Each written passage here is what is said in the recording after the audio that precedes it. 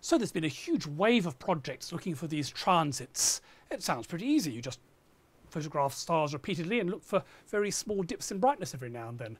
You're involved in one with Dan and Brian. Is it as easy as that? Well, unfortunately, there's a lot of things that can make a star dip in the way that mimics a planet.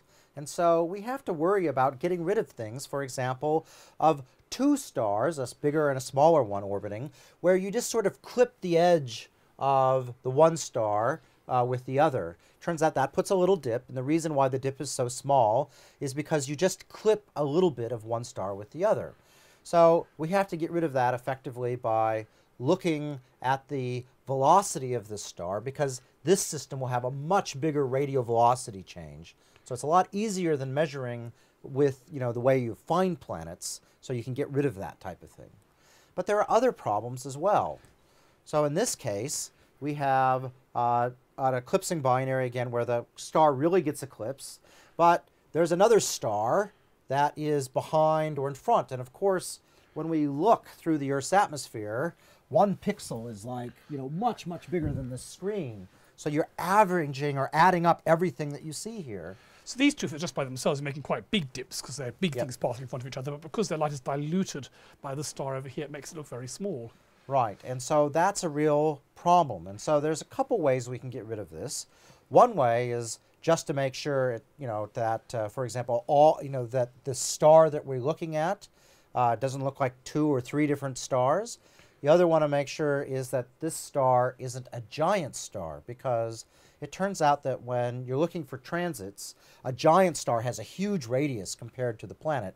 And so you just can't see transiting planets in front of giant stars. So how many candidate planet things do you see, and what fraction of them turn out to be real planets? So the fraction that we're having to get rid of, it's almost 100 to 1 in the end. I mean, we're able to pretty quickly get it down to sort of 10 to 1. But in the end, we have to go through and do radial velocities of the transiting objects we see to be confident that they are planets. So this is a bit of a nasty surprise. It looked like a great method. You could do it with small telescopes, and the trouble is, because there's this huge contamination of things like this, you had to actually still go to the big telescope for the follow-up. So huge amounts of big telescope time once again required to follow all these things up. But it's been done, and it's continuing to be done. And here now is our discovery chart, once again showing the mass of the planets against the orbit.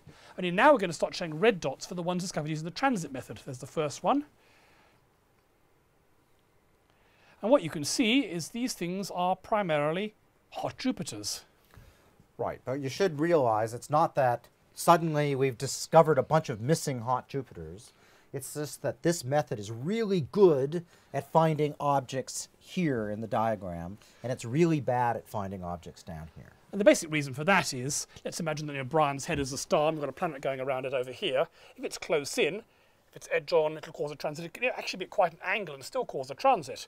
But if it's way out over here, it doesn't have to be very far aligned before it goes above or below Brian's head.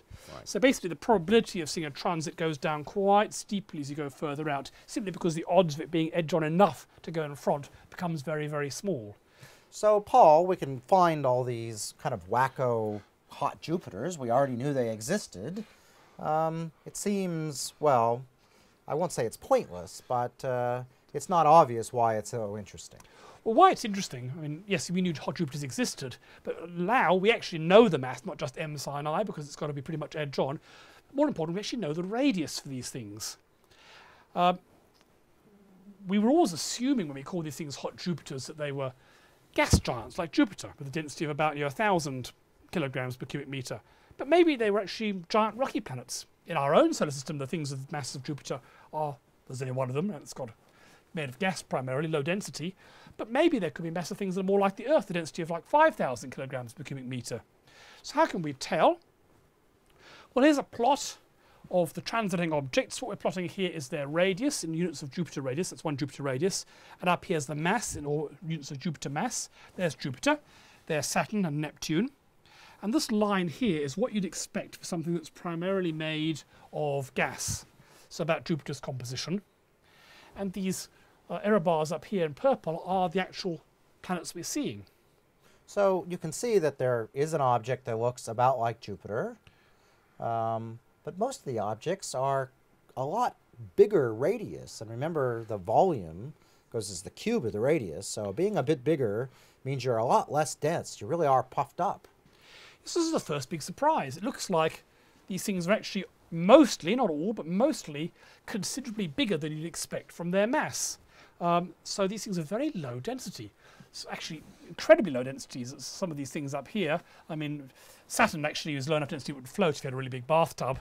These things are more like the polystyrene type densities, incredibly low. Oh, so we do know that they're very near to their stars. So maybe they're being puffed up by the fact that they're close to their stars. Well, this was the first idea people had. You take gas, how do you make it low density? Heat it up. As it heats up, it becomes less dense. So these things are very close in. So just how hot are these hot Jupiters anyway?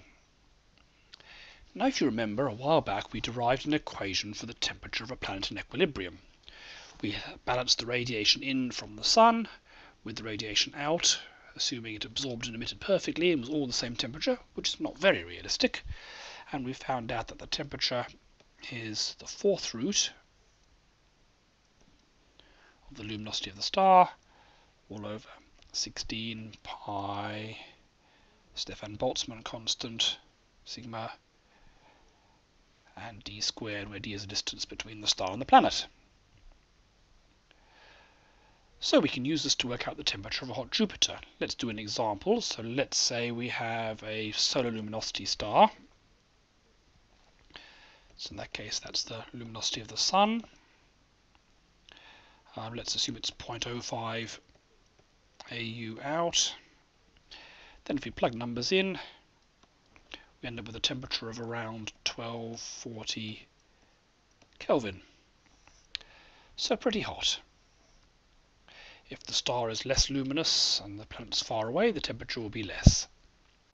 So Paul, to explain why these objects are so much less dense than Jupiter, and you kind of expect Jupiter to be how a planet would form, you would think, let's plot it as a function of temperature and have a look at what we see, because that's one possible idea to explain things. So here we have the planet radius versus the planet temperature, and there does seem to be an effect.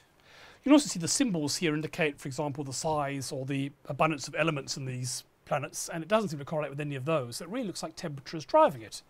So, problem solved, isn't it? Well, to me it seems like that if you're going to shine heat onto the planet, it'll puff up, because that's the way gas is. You heat it up, it puffs up. But there may be a problem. Yeah, I mean, the trouble is that we think of a planet like, for example, Saturn, a gas giant like this. Here's an optical picture of it. If you look at it in the infrared, it looks much more evil.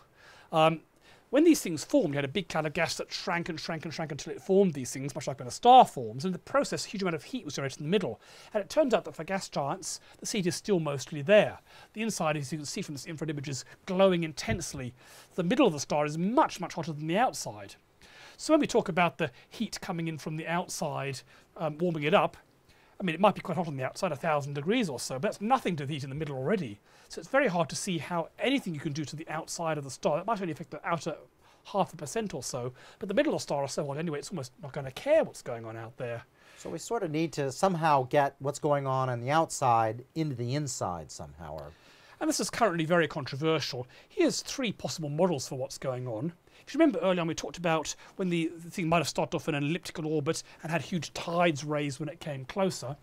That's a possibility. Maybe when this thing came close, it was pulled out of shape by the intense gravity, and as it spun and was pulled out of shape, and that stirred everything up and heated up in the middle. So that's sort of like what makes Io's volcanoes happen, right? Where Io's getting bent out of shape by Jupiter, so it gets heat in its center. So that's one way to do it. A second possibility is it could be winds. Now, we generally think that because of this tidal effect, the planets are always going to face one side towards the star. So let's imagine Brian is the star, and I'm going around him. I would always, as I moved around, rotate, so I looked at him from the same direction. So that's sort of what the moon does when it goes around the Earth for the same reason. Exactly the same reason. But this means that if I'm staring intensely at the sun, this side of me is going to be very, very hot, and that side's going to be pretty cold, which could well drive very strong winds from one side to the other. We know on Earth, the equator is hot and the poles are cold. They're nothing like as much of a difference as we get on these planets, and that drives the winds on the Earth. Maybe some differences can drive winds here. or maybe they don't. But if you're talking about these very strong winds, once again they're at the surface level, but maybe a very strong wind can dredge up and cause some turbulence and stir up the stuff underneath it, and that will stir up the stuff further and further down, so you might have some sort of cascade of turbulence further down to warm it all up. Yeah, I don't know. Sounds a little dubious to me. And what about magnetic heating? I mean, we have our friend, the magnetic field. I bet you we can do some magic with it here, too. So, of course, we know that planets in our own solar system have magnetic fields. Gas giants have very strong magnetic fields. Maybe if you have this gas at the top is ionized, that means it's going to pull the magnetic field lines along with itself, and they will then pull on the stuff inside. So maybe that's a way to communicate maybe the winds at the surface down into the middle. All right, so we have some models here, but maybe not a solution yet.